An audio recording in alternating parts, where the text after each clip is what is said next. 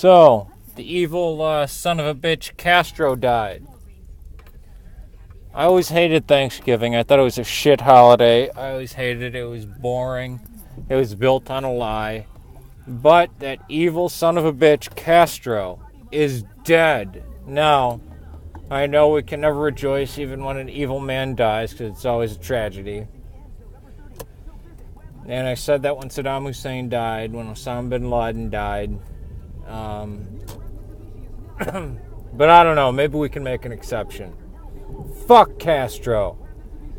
Fuck communism. Hopefully, Cuba will really be liberated.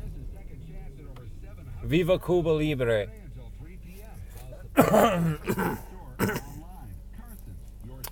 Batista was a son of a bitch, but Castro was far worse. So, I don't know if you can actually thank God for Castro being dead, but I don't know. Thank the heavens, thank the sky, thank the trees, thank the biological world that Castro is dead and he's in hell.